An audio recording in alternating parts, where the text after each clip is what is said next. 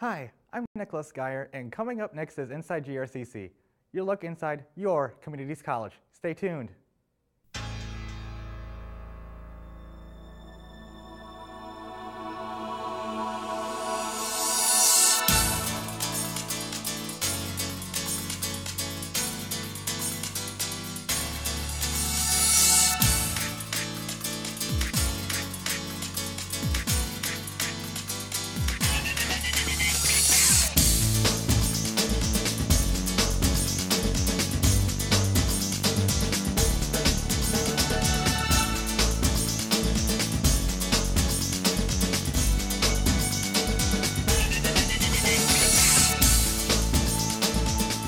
Welcome back.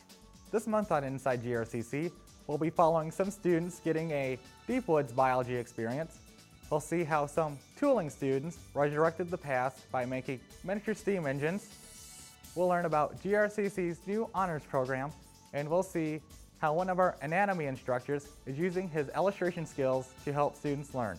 In fact, we'll start with that, Professor Paul Krieger's Guide to Human Anatomy.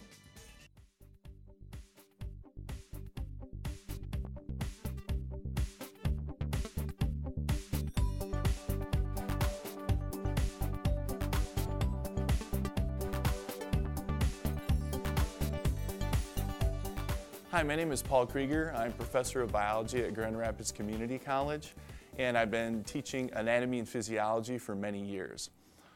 One of the core problems that students run into when they take this course, which is the study of the structure and function of the human body, is the voluminous amount of information that they have. You can see from these textbooks, which average over 1,000 pages, that they're overwhelmed by the amount of detail and complexity of concepts that are covered in the course. So I came up with a little solution, and the solution was to actually create my own book series called the Visual Analogy Guide series that consists of 3 books. The first that I wrote and illustrated is a Visual Analogy Guide to Human Anatomy, which covers structure of the human body. The second was a Visual Analogy Guide to Human Physiology, covering function. And then the third was a Visual Analogy Guide to Human Anatomy and Physiology, which is integration of the first 2 books. So let's look at a few examples to see what we did to make things simpler and more memorable for students. So what is a visual analogy? A visual analogy is the theme of all these books. One good example would be the bones that you have in your vertebral column. If we were to look at one of the thoracic vertebrae, you'll notice that it looks very similar to a giraffe head. Another example would be a lumbar vertebra. A lumbar vertebra, if you look at it from the side, looks a lot like a moose's head. And if you superimpose again the moose head on the different parts of the lumbar vertebra, they can learn the parts much better. Another good example would be one of the bones that you find inside the skull, referred to as the sphenoid bone. This bone is embedded inside the skull, and it's very difficult to see. By comparing it to a bat, it actually makes it much easier for students to learn the different parts. You can see that a portion of it looks very much like the wing of the bat, another portion looks like the legs of a bat, and if we visualize it as a long-eared bat, we can learn the parts much better. Another example we find inside the lymphatic system. There are many lymph nodes. We compare the lymph node to an oil filter. Just as an oil filter is going to filter out debris from the oil in your car, a lymph node can filter out debris from the fluid referred to as lymph. Another key feature of the book is the use of mnemonics throughout. This helps students remember some of the key anatomy and key bones. In this case, we have bones of the orbital complex in the orbit of the eye. Here's a mnemonic to remember some of the key ones there. The name of the mnemonic is Make Lily Eat Spinach Sack, and that stands for the maxilla, lacrimal bone, ethmoid bone, sphenoid, and zygomatic bones. Another unique feature is a fold-out page that shows all the bones of the skull on one side and all the bones of the skeletal system as a handy reference on the other. Another analogy would be one that's used in the physiology book. This describes the function of something that happens inside your cells. One common mechanism that occurs is a transport mechanism of how cells pump out different substances. A comparison can be made for that process to a sump pump. Just as a sump pump pumps water out of your basement, for example, and uses electrical energy, there's cellular energy that needs to be used to pump different substances across the plasma membrane of a cell. Another example for physiology is the conduction of a nerve impulse along a nerve cell's axon. We compare that to a domino effect because you need to stimulate every little segment of that axon in order for that nerve impulse to be propagated along. Also in the physiology book is an analogy to describe the pumping that occurs with the two ventricles inside the heart. Those two pumping chambers during their muscular action actually are similar to the wringing out of a rag. A feature that students really like about the visual analogy guides is that you can also use them as a coloring book. This gives an example of the muscles that you have in the face and how students can color them in and also identify them by labeling them as well. Humor is also a component of the book, as you can see from this module that talks about measuring brain waves. The thought bubble reads, "My wife says I'm brain dead, I guess we'll see if she was right." There are so many visual analogies inside this book series that we decided to make a visual analogy index at the beginning of the book to showcase them all and make for an easy reference for students. In summary, we've seen just a few of the features available in the Visual Analogy Guide series. Having used these books in my own classes with students, the feedback that we've had is very, very positive. Students enjoy learning with visual analogies. We've also received wonderful feedback from instructors all across the country. So if you're either an instructor of anatomy physiology or a student taking the course, I hope you'll find this book series useful. To learn more about any of our science programs, visit us online at grcc.edu or call 234-GRCC. And while we're on the subject of science, let's take a listen to how some of Dr. Matt Douglas's biology students felt about their hands-on class at Pierce Cedar Creek Institute. We're out here at Pierce Cedar Creek Institute. It's in Barry County. It's got a lot of land, different habitats that they've recreated. This is a biodiversity class. We basically just go out and look at insects and various types of plants and animals, and we catch them and analyze them and try to break down certain species and stuff like that of the park. It's Biology 204, and basically it covers the environment. I call it an ecological experience because it's giving you a well-rounded understanding of the plants, trees, amphibians, insects. I heard about it through the Science Center. Actually, there were posters up all over the place, and I talked to Dr. Matt about it. I've had Dr. Matt for zoology and liked his course, so this sounded like a really, really fun time. Good way to end up the summer. Well, we've been here since Saturday. We got here at 8 a.m. on Saturday morning and started hiking from then, and we've hiked around the trails just about every day and collected samples of different things. Some people are looking for amphibians, and others for reptiles, others for wildflowers. I'm looking for mushrooms. Reptiles and amphibians is what I was looking for. I was catching a lot of frogs, and we were measuring them and, different type of species, the average length of them as the adult, and where we were recording where we caught them, and like time of day and everything like that. We were just out on the lake releasing butterflies, and somehow they all circle up and fly off in the south, or some of them fly straight to the shore depending on how old they are, or the other things that I don't really know much about. When Dr. Matt brought them in, they were, some of them were still in the caterpillar stage, some of them had already formed chrysalis, and we just sort of waited for them to come out, and then once they did, he marked some of them depending on what day they came out or what day they emerged.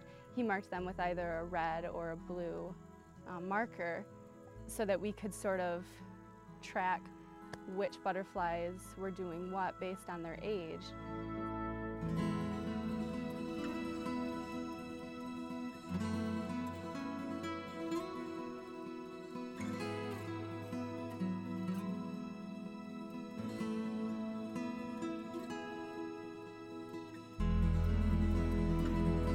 My favorite part has been the hiking trails.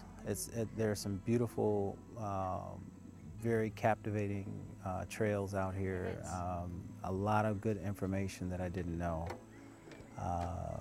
A lot of information on the history of the state and also this part of the state.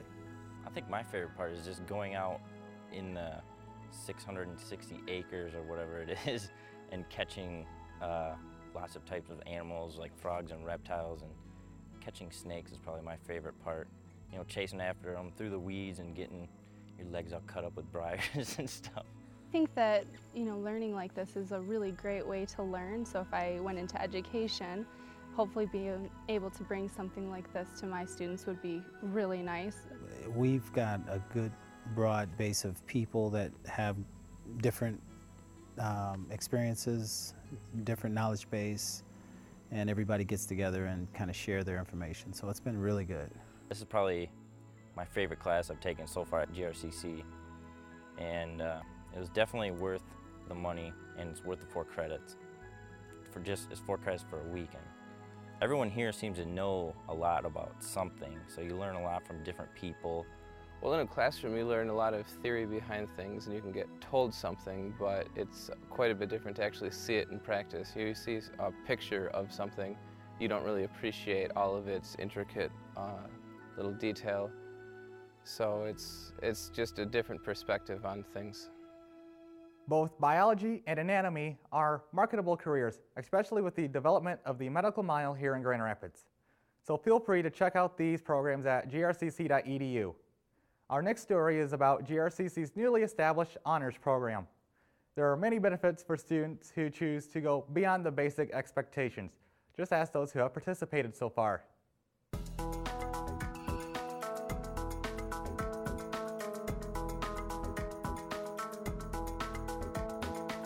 I think every little bit that further challenges students makes their success at college better. When it comes to taking the easy road or the hard road, I always choose the hard road because I learn more from it. The Honors Program is a platform for learning for academically talented and motivated students here at the college. It really provides a set of courses as well as learning opportunities for students to take their learning to a higher level. I like challenges. I like writing. I like reading a lot. So I like going for a challenge. With the honors class, the numbers that we're going to have are going to be smaller than we have in a typical course. So we're going to be able to extend the experience into some different areas that we wouldn't have been able to do with that large number previously. If you take an honors course, you're knowing you're going to go in there and get more out of it than just academics. You're going to have a great teacher that wants to see you succeed. Teaching an honors class does make me a better instructor because it forces me to challenge myself. I always learn something from every class that I teach, but I find that I particularly learn more from students who are pushing the envelope. A lot of gifted students are not only good, talented academically, but they're very creative students. And so having that kind of opportunity allow them to show that creativity. To graduate from the honors program, a student needs to complete 15 credit hours. And also to complete some service learning experience. And that service learning might be in the context of a course, ideally, but they might also work with our Service Learning Center to complete that. I really like that aspect. I like that not only is it more advanced for us academically, but you know, we get to help the community, which is, it felt great to be a good influence for these kids. They don't have to necessarily graduate from the program to get the benefits of it. So they may decide, I just want to take political science as honors, but not the others. Or they may want to contract an honors course for music or for art, and they could do that.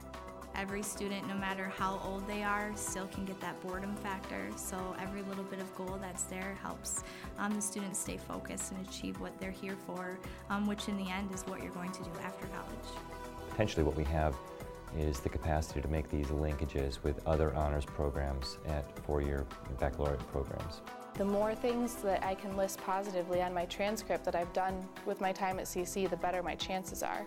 And I already hold myself to a really high standard academically, so it seemed like a natural fit for me to be a part of the honors program.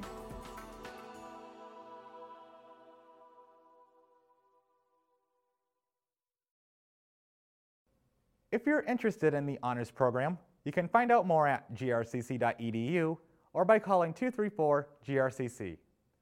And now it's time for a timeless story, one that bridges generations and shows just how deeply GRCC is rooted in this community.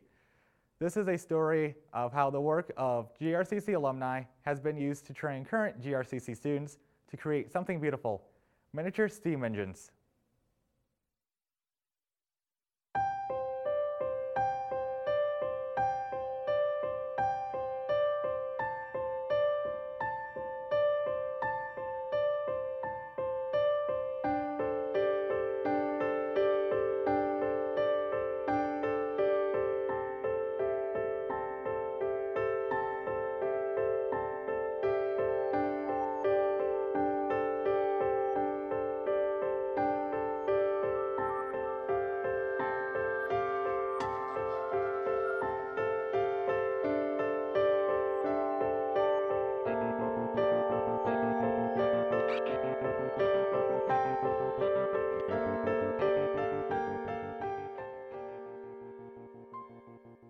I worked at Steelcase for 24 years, and due to outsourcing and downsizing, I had an opportunity to take the early buyout, and along with that I had a chance to take schooling at GRCC, and it was in the CNC machinist tech class. And I thought, you know, if you're going to lose your job, you might as well look to the future and try to find something better.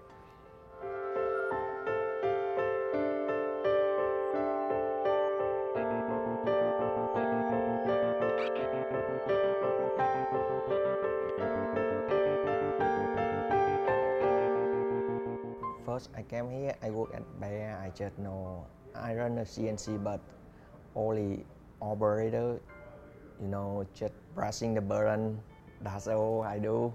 So, and clean the parts, so that's it.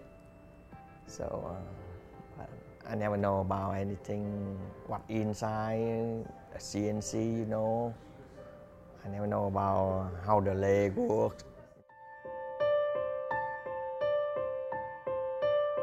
Elmer Verberg actually wrote a very nice book full of small steam engine designs, and the book is now out of print, and evidently very expensive for a new copy, up to $3,000, but there happened to be a copy in the library, so we picked up a copy of the book and we took some prints out of that, and I've been using that to kind of give them some projects to work on.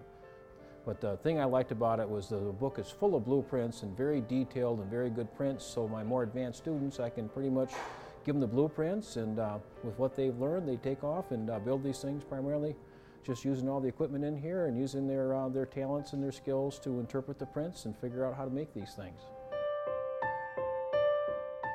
I was a student here in the electronics technology program. My father went here back when it was Davis Tech. Someone would send him a picture, a rough sketch, any number of things, and he would work on some of these engines that we see here today. They're pretty much his adaptation of the pictures, engineered in such a way that the amateur or the model machinist can go out and buy bar stock, flat stock, rods, and put this together without needing castings. You see it, you see the fine workmanship, you see the effort someone put in, and it operates. I think that's the fun part of it. And for the students, I think it's starting with a drawing, an idea, and seeing it to completion, a fine piece of work, and that it's running. I build something myself, you know, so it means I make it myself. So it's a little bit difficult, but I take a lot of pressure on it. To me, it's very pleasing because I'm seeing all his work, his efforts to make something that people could use, enjoy, and learn from. being used exactly the way he would want it. The learning involved as far as reading blueprints, developing the plans to make a part, what they always refer to as kind of those higher level, those critical thinking skills. But how do we interpret a blueprint, select the materials, do the setup, and run the machine tools to make those parts? And I think those skills are never going to go out of date or become obsolete and that type of thing. So I think there's a very high level of education that's involved in learning how to do this type of stuff.